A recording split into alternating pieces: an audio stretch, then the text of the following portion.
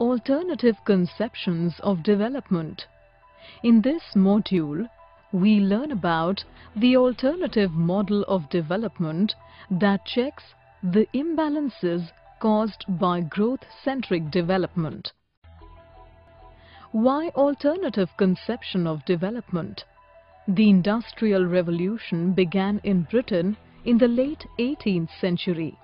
Over the years, the implications of industrialization began to be felt across the world.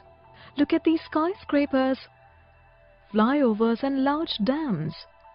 This is the pomp and show of industrialization or the growth-centric model of development. But is this the whole story of development? Unfortunately, this picture has a dark side. Mindless industrialization and growth kept widening the gap between the rich and the poor. Increased poverty and hunger led to global warming, climate change and natural disasters, and displaced people from their homes. Mankind has arrived at the brink of destruction. Let's find out what has gone wrong. The development model followed by most countries, including India, is a top-down approach. It means that development policies are made at the central or state government levels and are implemented at the ground level. In this process, people at the grassroots level are not consulted. In addition, this model is usually driven by technology, involves high cost, and is ecologically wasteful. In recent years, we have realized that the top-down approach has not given the expected results. Instead, decisions should be made at the grassroots level.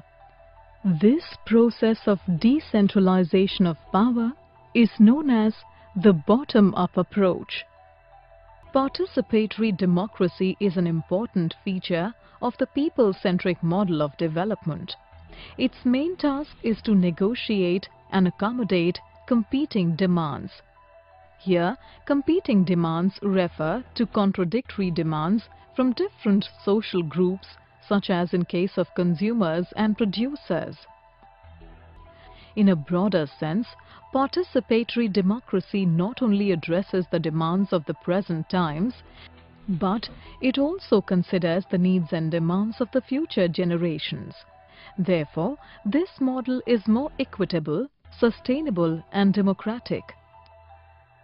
Indian society is diverse and so are its aspirations. There are times when these diverse groups come into conflict. The democratic spirit calls for resolving such issues through debate. It also requires different social groups to respect each other's rights. Global warming, a major threat of modern times, is an outcome of the growth-centric model of development. Based on industrialization, this model relies heavily on energy produced by fossil fuels. To acquire fossil fuel, we cut forests haphazardly. The outcome of wide-scale deforestation is natural disasters like landslides and floods. To reverse this process, we need to adopt a lifestyle that is based on renewable sources of energy, such as solar and wind energy.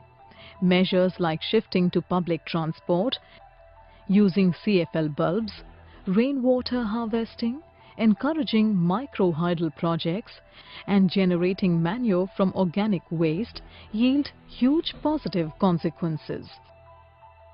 The people-centric model of development serves as a good alternative to the prevailing growth-oriented approach. It is a way to ensure sustainable and equitable development. The arguments in favor of the people-centric model of development can be summarized as shown here. Let's recall. Growth-centric model of development has led to disparities and problems. People-centric model uses a bottom-up approach in decision-making. involves people at the grassroots in policy decisions, treats people as active participants in development process, negotiates and accommodates competing demands, considers the needs and demands of future generations. Equitable, sustainable and democratic model.